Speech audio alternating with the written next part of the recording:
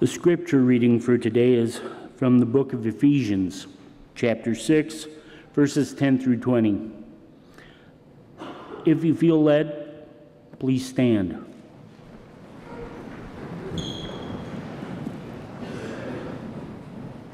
Finally, be strong in the Lord and in his mighty power. Put on the full armor of God so you can take your stand against the devil's schemes. For our struggle is not against flesh and blood, but against the rulers, against the authorities, against the powers of this dark world, and against the spiritual forces of evil in the heavenly realms.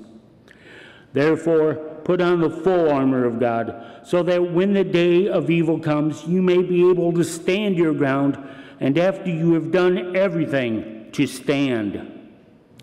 Stand firm then, with the belt of truth buckled around your waist, with the breastplate of righteousness in place, and with your feet fitted with the readiness that comes from the gospel of peace. In addition to all this, take up the shield of faith, with which you can extinguish all the flaming arrows of the evil one. Take the helmet of salvation and the sword of the Spirit, which is the word of God, and pray in the Spirit on all occasions with all kinds of prayers and requests. With this in mind, be alert and always keep on praying for all the saints. Pray also for me, that whenever I open my mouth, words may be given me so that I will fearlessly make known the mystery of the gospel, for which I am an ambassador in chains. Pray that I may declare it fearlessly, as I should. Here ends the reading.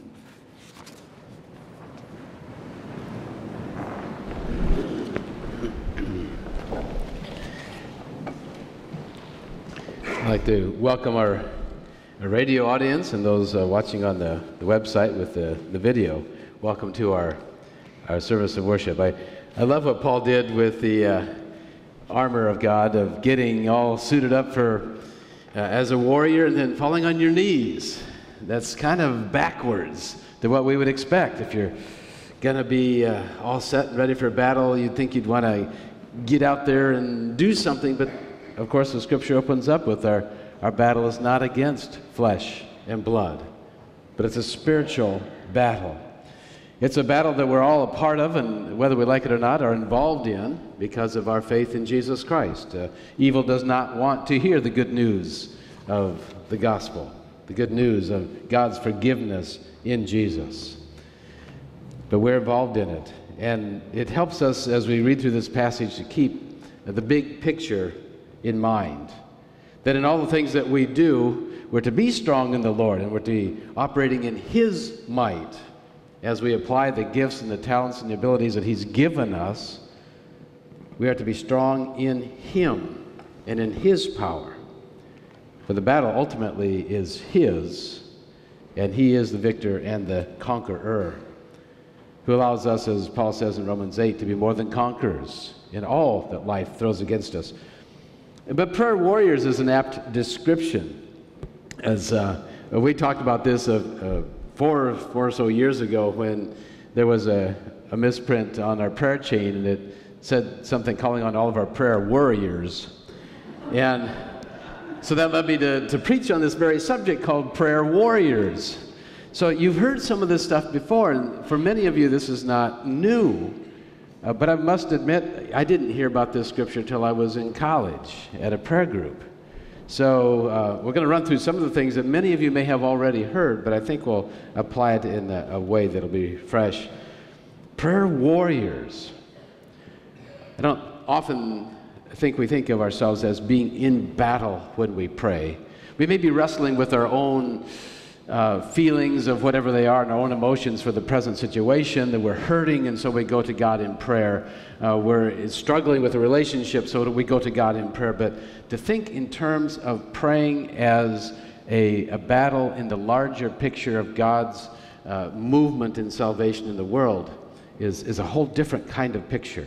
We wrestle against sinful desires in our own selves. We do wrestle with those, and to be in prayer for our own keeping on top of the carnal nature and walking in the new creation is important.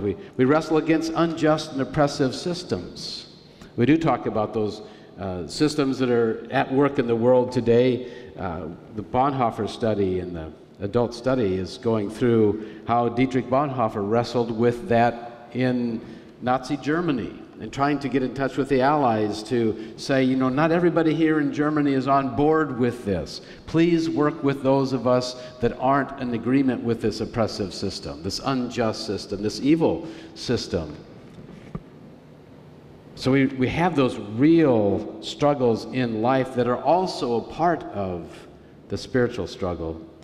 And we wrestle against actual spiritual evil. And sometimes we're called upon to cast out evil spirits and to resist spiritual dimensions in our life. I just saw on GodTube the other day that Stephen Curtis Chapman has a new song out. It's part of the War Room movie soundtrack, and it's just entitled Warriors. And he virtually said what Paul was saying in the children's time. I didn't catch all the lyrics, but part of it was something like this: I fall on my knees and fight like a warrior. I am a warrior on my knees. The enemy trembles every time. He knows the battle is no longer mine. I call on the name of the one who is the conqueror. Calling on the name of Jesus, there's power in the name of Jesus. As Paul, in prison, writing this, sees Roman soldiers guarding him, perhaps even chained to him, he sees their armor and uses that image in this passage. A typical Roman soldier would have had a belt here. His sword would have been hanging from the belt. And Paul goes on to talk about it. That's your core strength. It's like the belt of truth. You have to have truth to gird your loins, to give you that stability. Dancers talk about it as strengthening their core.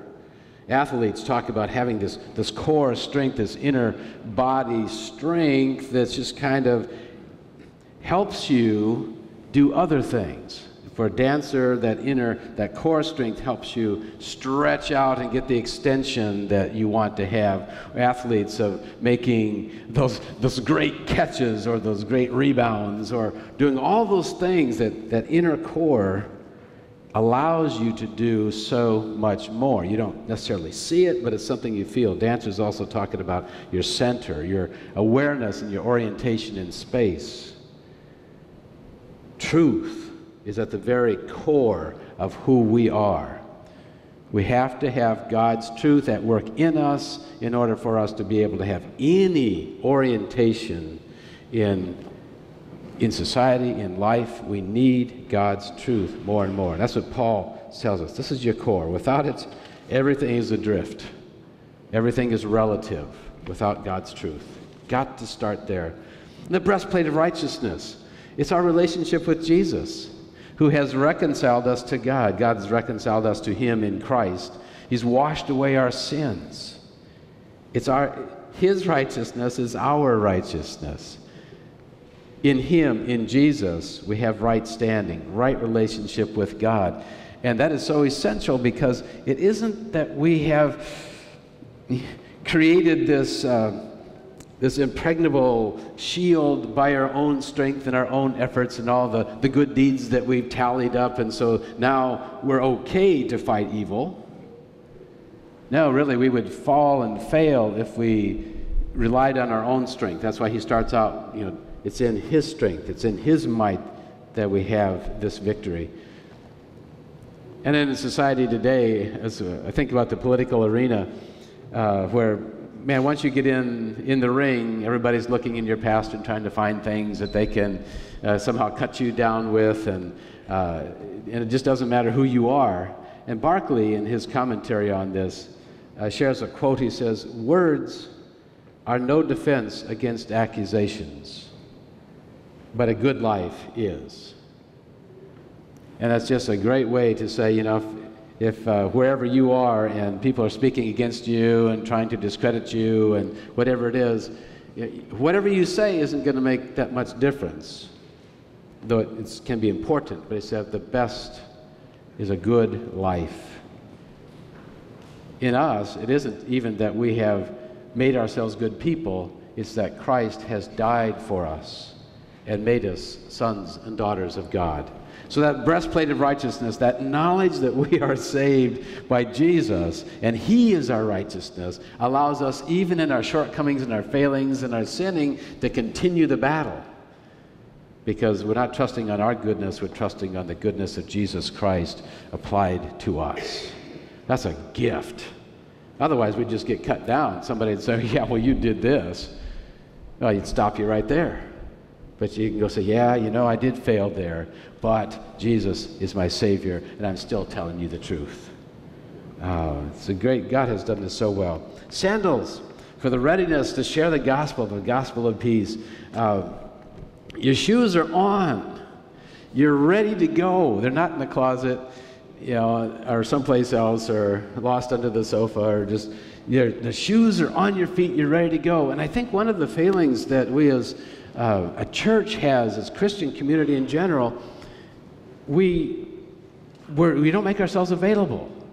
Or we put our shoes on, but we're relaxing in our Barker Lounger and whatever, and just waiting for God to call us and come do something.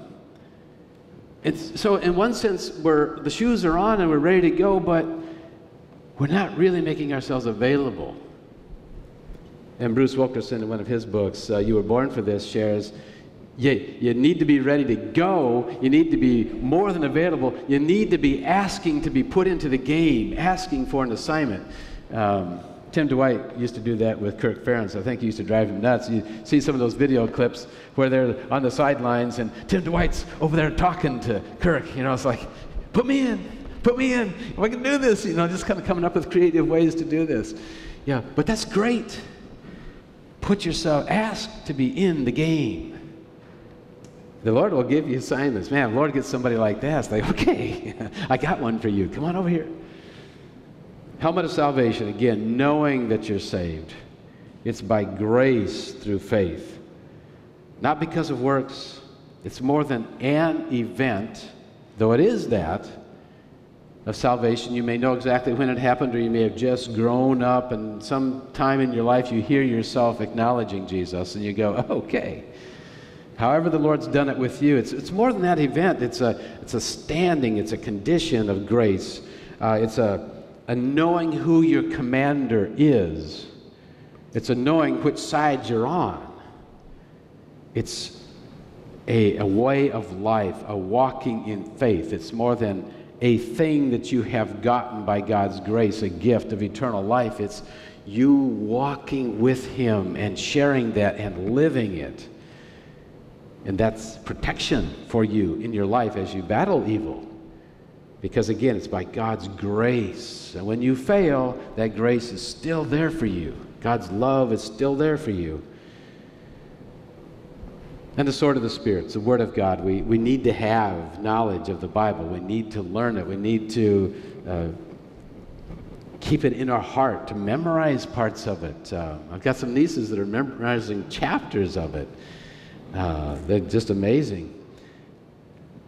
We battle using the Bible. We don't use it as something to beat somebody over the head with, but we have to know it. Jesus used it when Jesus was being tempted by the devil. It was a scriptural battle. And Jesus came back all the time, resisting temptation with quoting Scripture, appropriately quoting Scripture. Jesus embodied it, and Jesus is that Word of God. It's a great package deal. Well, all of this is for battle. All of it's not just so that we can sit back and say, whew, man, okay, I've got the Christian life now. All of it's for action, it's for battle, and it's for prayer. As Paul said, okay, you're equipped, now fall on your knees and be, as Stephen Curtis Chapman said, a warrior on my knees. But get into battle. Mr.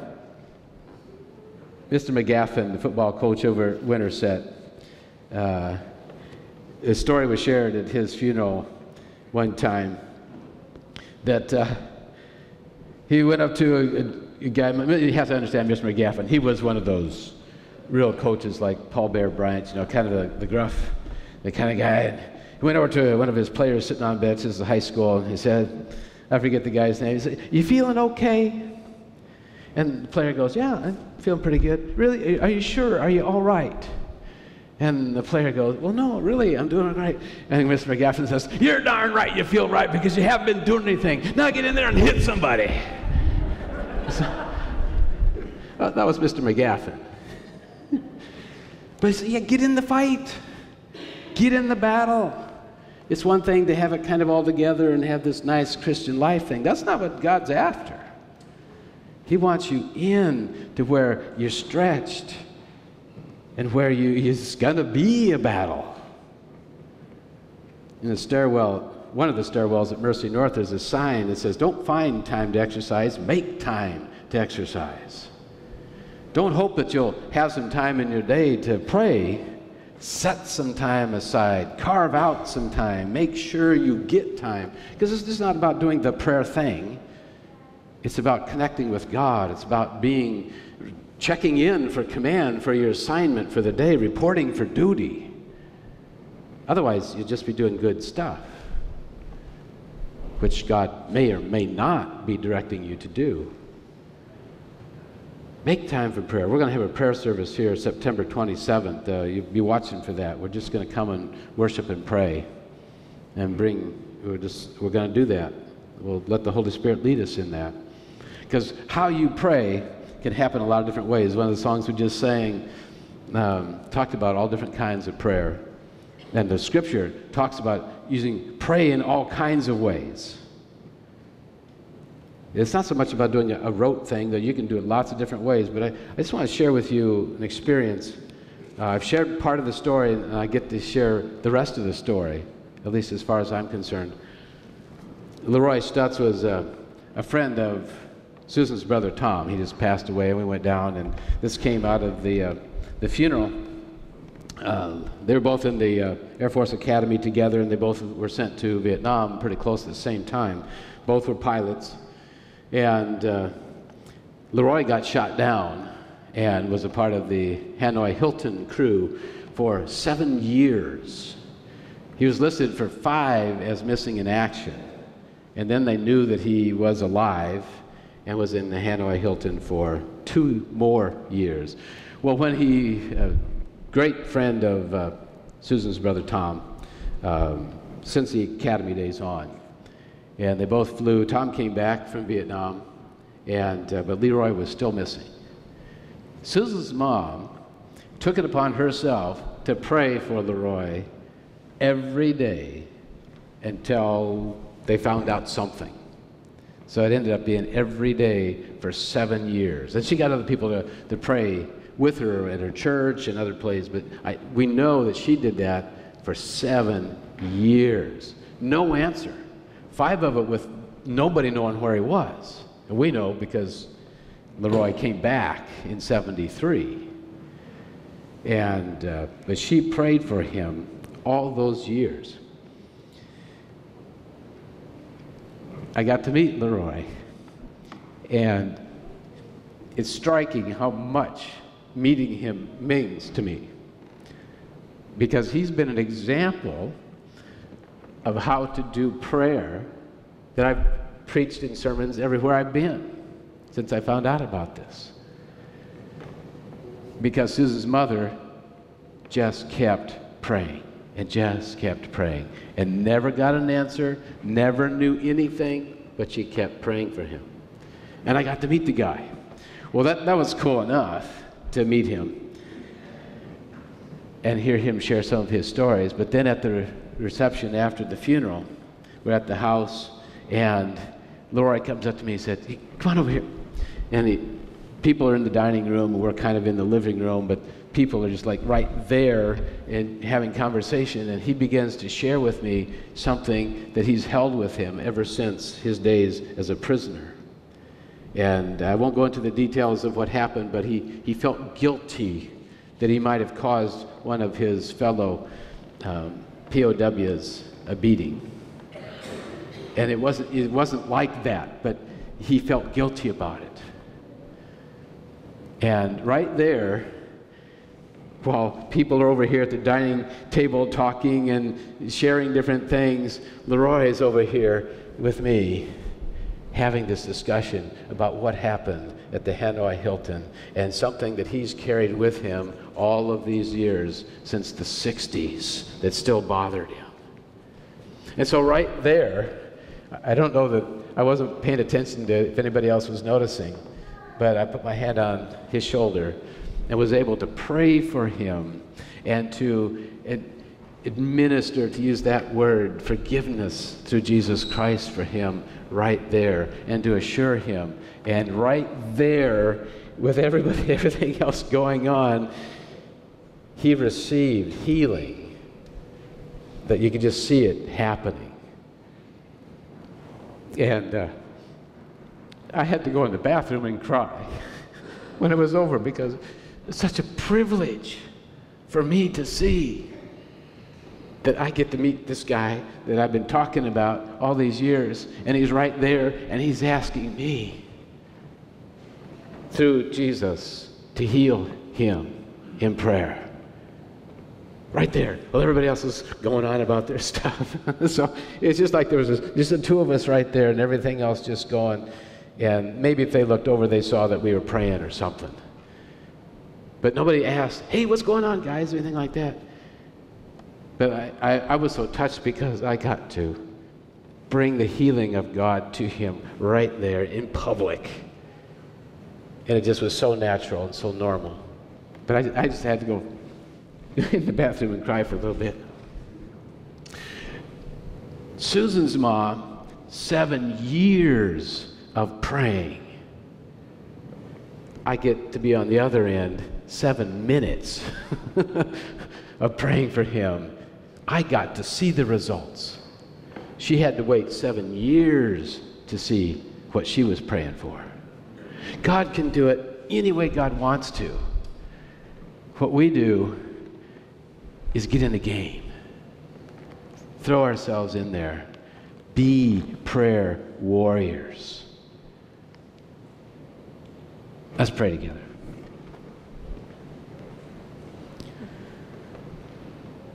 Lord, you are so good. You know us. You know how to work with us. And you are just waiting to do great things in and through us. Lord, thank you for forgiving us when we fall short.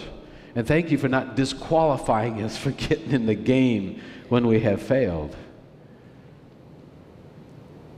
Lord, take all those shortcomings and failures and use them to build up our faith and help us take the next steps as we live for you in this world. Whether it be things on a global level or things in our homes, Lord, you know how to help us wrestle with them and how to help us be people through whom you can move and act. So in that wonderful combination of our throwing ourselves in there and you providing power, help us do amazing things, Lord. Meet our needs personally. Help us in all of our relationships. Help us as a church to be ready to move however you want us to move. That the gospel of peace, for the goodness of heaven, will be evident in this community, in this world. Thank you, Lord, for being so good. Thank you for never giving up on us. Thank you for doing miraculous things, even through us. Help us be your warriors, your witnesses, Lord, we pray. In Jesus' name, amen. You'd stand for the closing prayer.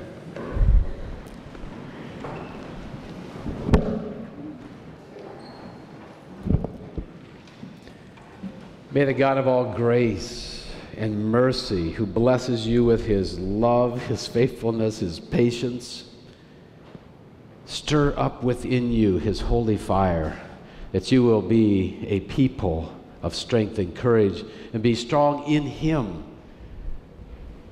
as you share the good news of Jesus with those around you. May his peace be upon you. In the name of the Father, the Son, and the Holy Spirit, amen.